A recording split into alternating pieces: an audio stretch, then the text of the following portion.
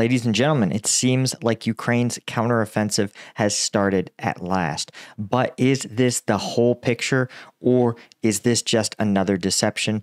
I'm Paul, U.S. Army combat veteran. It's May 12th, 2023. This is your daily Ukraine update. Let's get into it. But first, of course, I wanted to announce that I am launching a newsletter. That's right. If you want the most relevant national security stories, not just on Ukraine, but in the whole world, sent right to your inbox, distilled in a no-nonsense, military, clean, no extraneous anything format, the Strategic Sitrep is for you.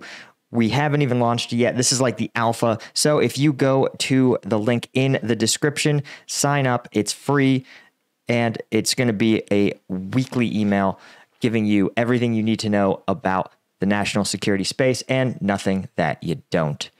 So check the link in the description. But here's the thing. Here's what you guys are really here for. That is the Ukrainian counteroffensive. Now let's take a look, backing it up to about the 7th. You can see here that again, Russian forces imminently in danger of taking Bakhmut, and you can see that Ukrainian forces begin, again, at a fairly low value. Looks like a localized counterattack on between the 7th and the 10th, pushing Russian forces back to this tree line here, right? It looks like a shaping operation, right? But as you can see, as we advance the 11th, suddenly between the 10th and 11th, what looked like a localized operation actually turned out to be a multi-front counter attack. Now, you can see here, right, the first priority seems to be freeing up the two routes into and out of Bakhmut, right? These have been under considerable pressure for months. They've taken to calling it the road of life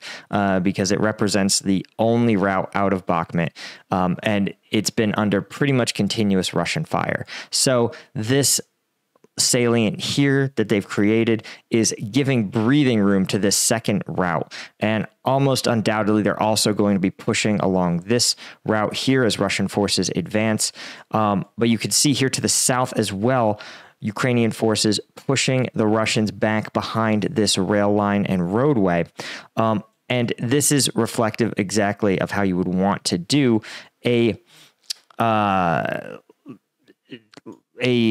pressure relieving counterattack. Now you can see here again, Russian forces begin to realize they are in danger of encirclement for the first time in a while, and it seems like they are beginning their withdrawal process, right? As more and more of this territory flips to Ukrainian control. Now I will say, I called it. I'd been talking for weeks how there is a lot of strategic value in initially launching this counteroffensive in the Bakhmut area. Why? Because Bakhmut is where Russia's elite VDV and oh, you can also see, sorry, almost missed this, on the northern flank, they're also pushing back against Russian VDV, right? Creating a contested region in this northern flank as well. Now, you may be like, Paul, why aren't they pushing in Bakhmut itself? And the answer is because likely this is a maneuver warfare operation. Tanks moving quickly across open terrain. You can see how this terrain is very open with very limited forested areas. And this favors what in civilian terms we would call tank warfare. It's terrain that tanks can move on. We call it mechanized or maneuver warfare in military doctrine, but Bakhmut, because it's dense, it's urban. I mean, imagine driving a tank through the city streets of Bakhmut. Would you feel safe with all those high-rise buildings surrounding you? Of course not. You'd feel like a sitting duck, right? But when you're in open terrain with a big expansive field of view, you have lots of tanks side by side, it's a way different fight. It's a way more favorable fight to the armored forces. And Ukraine doesn't have to take Bakhmut block by block. If they can surround and cut off the city, then the Russian forces will be forced to withdraw or become encircled. And so that is the way to speed run liberating a place like Bakhmut. Now, why why choose this place? Well, as I've been saying for a while, this is where Russia's elite troops are. Their Wagner group, their VDV.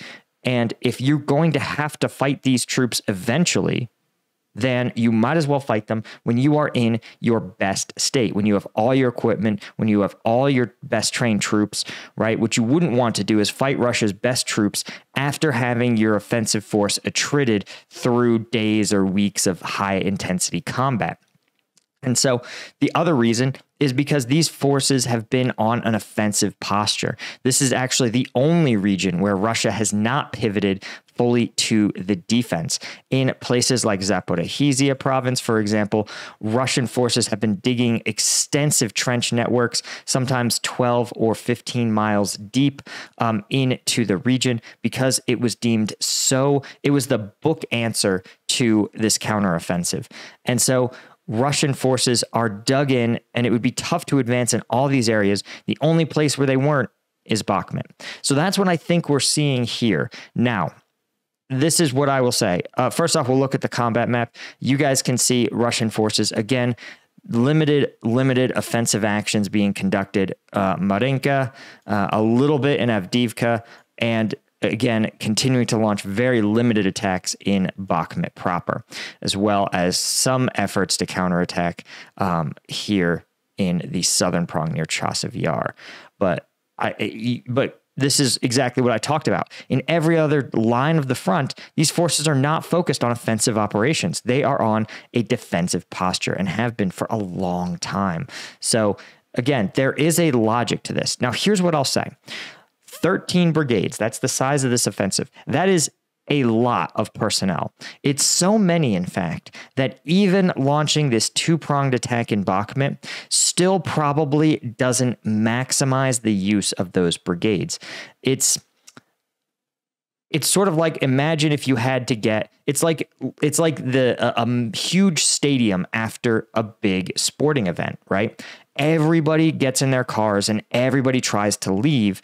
And always there's lines and lines of traffic as people try to get onto the on-ramp. Now, that's the sort of issue you run into when you try to move 13 brigades in relatively small areas, even in like one front like this. So I suspect that this may actually prove to be either one axis of advance for the counteroffensive. It may still turn out to be a shaping operation, though a very extensive one. But I suspect that we will see Ukraine force Russia to make harder and harder choices. Right now, probably based on the fact that Prigozhin has stated publicly that Russian lines have been broken in this region, that I think you're going to see Russia commit its reserve forces or pull forces from other areas of the front lines to stabilize this break in Bakhmut. But if they do so, that where they draw those forces from, I suspect, will help dictate where else Ukraine may consider launching the other portions of its counteroffensive effort. Again, if you're smart, they should be sort of mutually supporting. So a good example may actually be Avdiivka. It may be Volodar. It may even be along Kreminna Lyman to the north or towards Lysychansk. There's a lot of options available to them, but I think they're going to have to find the sweet spot between what's called concentration of, concentration is the principle that says that you put your firepower, right? You sort of take your firepower and you turn it into a spear so that there is a decisive thrust. There's a point at which your combat power is so laser focused that it can't be resisted. And you have to trade that against economy of force, right? Which is not using so many troops that it becomes, but they no longer provide mission effectiveness, right? And so you have to look and say, what is the perfect value that allows us to be a strong spear, breaking Russian lines and exploiting that breakthrough without necessarily being, again, the 40,000th car trying to leave Dodgers Stadium or whatever. And this is why having extensive planning at both the Ukrainian level, but also that planning assistance from the U.S. is really valuable, right? We say, oh, moving 13 brigades is a lot, and it is. Don't get it twisted. 65,000 troops is a ton, but the U.S. has routinely done these operations. It moved 300,000 in the initial Iraq invasion. It has been cycling hundreds of thousands of troops in and out of countries for 20 years. So being able to plan logistics and movement is something that the U.S. is definitely provided Ukraine a lot of technical assistance on. I'm certain of it. So that's the big question: is where else, right? Is what at least I ask myself when I look at this. But anyway, guys, that's the news. Certainly huge news. And be sure, again, the link is in the description. It's a pinned comment. Sign up for free to the Strategic Sitrep. Get the news you need to understand the strategic situation across the globe. Thanks again. I'll see you in the next one.